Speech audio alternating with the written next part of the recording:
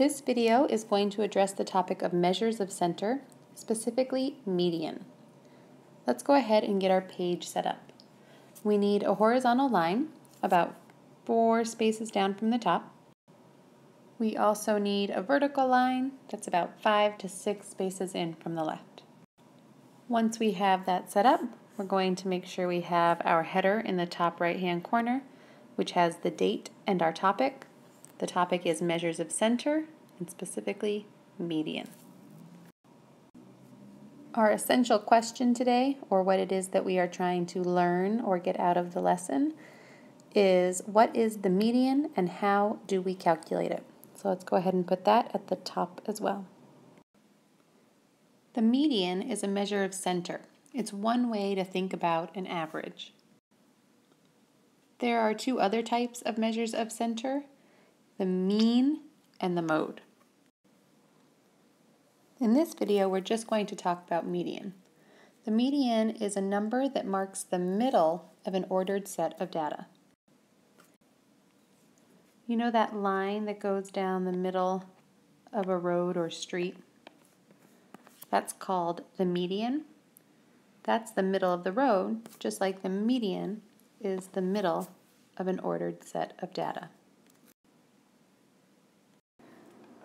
Let's take a look at a set of data and find the median for that data. This time, let's look at a survey asking how many cousins students had in class. I'm going to go ahead and record some values that represent the number of cousins. The first thing we should notice is that these numbers are not in order. That's going to be a problem because remember, the median marks the middle of an ordered set of data. It needs to be either from least to greatest or greatest to least. I'm going to rewrite these numbers in order. With my numbers in order, it's much easier to see the number that happens to lay in the middle. It's 4. Right? There's a 2 and 8 on the highest and lowest ends, then 3 and 5 are on the highest and lowest ends, leaving 4 smack dab in the middle. 4 is our median. The median of 4 means that half of the students have either 4 or more cousins, and half of the students have 4 or fewer cousins. This data set was fairly straightforward because this was an odd number of pieces of data. What if we ask an even number of people the same question?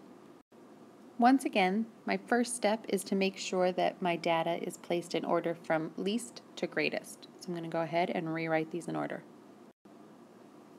With my numbers in order, I can look to find the middle of the data set. I'm going to mark off the edges, the lower and upper ends, until I find the one in the middle.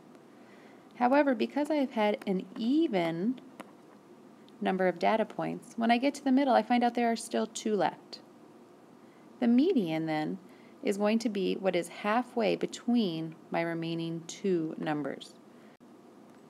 Halfway between 4 and 6 is, of course, 5. My median, in this case, is 5, meaning that half of the students have 5 or more cousins, and half of the students I surveyed have 5 or fewer cousins. I have listed 2 sets of data for which I'd like you to find the median. The first one asks you to find the median number of ice cream cones sold daily. The second one asks you to find the median test score. Take a moment, pause the video, and find your median. Remember to make sure that your data is in order before you begin.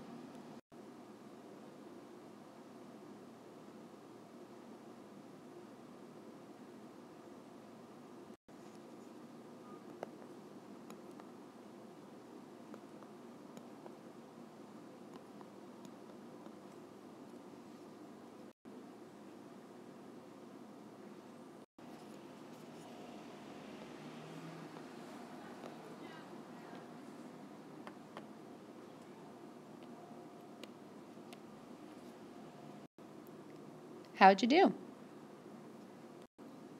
Hopefully by now we've answered the essential question of what is the median and how we calculate the median. As always, if you have any questions, make sure that you record any questions on the left-hand side. And if you missed anything or you want to rehear it, feel free to stop the video, rewind, and re-listen.